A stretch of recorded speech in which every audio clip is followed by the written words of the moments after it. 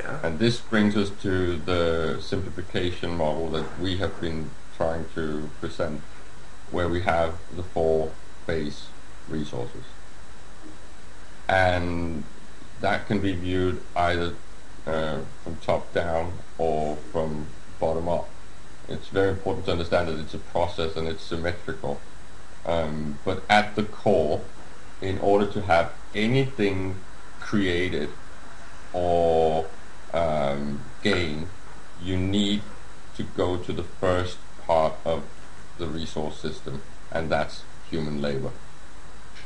Yep. Nothing is going to happen until someone gets out of the couch and sets his mind up to doing something. Yep. It doesn't matter whether we're talking about hunting or gathering or agriculture or mining. Nothing's going to happen unless someone actually stands up and decides to do something. So the core resource must be human labor. Yeah. Or human activity. Human activity or human labor. Someone needs to put in some work. And then I know that someone will say, well, in order for a human being to operate, you need food and shelter and all this. And this is true, but this is a chicken-egg story, and this just would bring you into a requisites ad infinitum, and it's a waste of time. Mm. We can assume that there's a person that is living and operating, and now he's supposed to go out and get some food or other materials, right? Mm-hmm.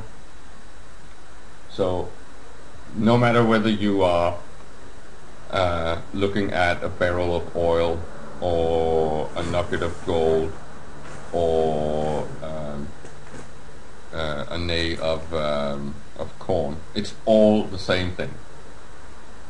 It comes from human hands doing something. Right. Using other base category of resource, raw materials. Because the second one that you need is knowledge. You need to know how to supply the need that you have.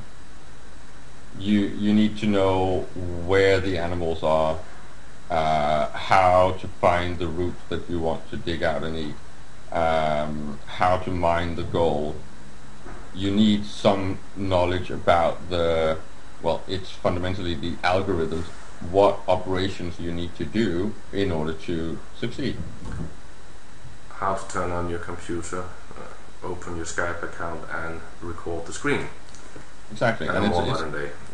Yeah. It's all about the algorithm. It's all about the process of operations. So it's about programming, really.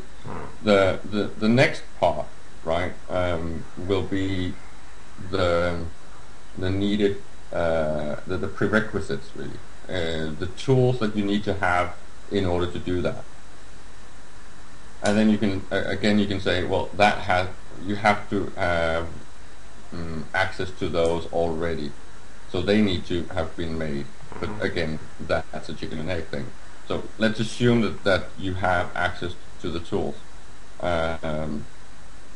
That could be a bow for hunting, a pick for mining, a shop for reselling. No matter what you're doing, you need the structural wealth. Mm-hmm. You need the tools. So you need the knowledge how to do it, you need the tools to do it, and you need to put in the energy, the activity, the labor. Yeah, but the labor goes first. Mm-hmm.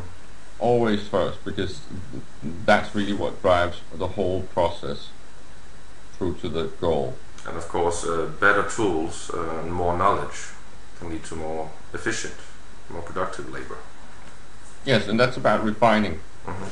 But again, when you have your human labor, your knowledge about the operation, the tools to commit yourself to the act, you can get the target, you can get your goal, you can catch your prey, you can find your potatoes, you can build your house. Mm-hmm. But you need those three.